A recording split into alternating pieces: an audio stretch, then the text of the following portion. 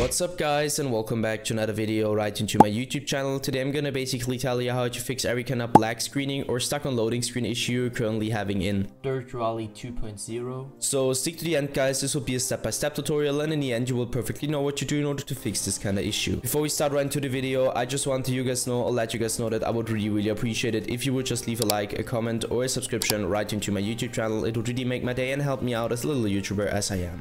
The first step I would recommend doing for everybody, or the main step, is going to be to navigate to the very bottom left corner of your screen, where you're going to left click your Windows symbol, and use a Windows search function in order to find Windows Defender Firewall. So you're going to type it in, and once this one pops up, I want you to click Windows Defender Firewall. Just simply hit enter or left click it.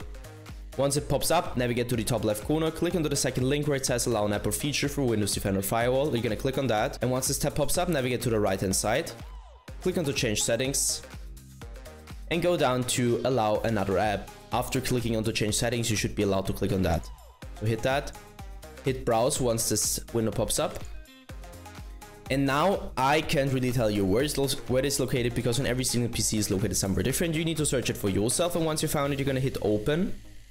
And afterwards you're gonna hit add, and once you hit add, it should be it.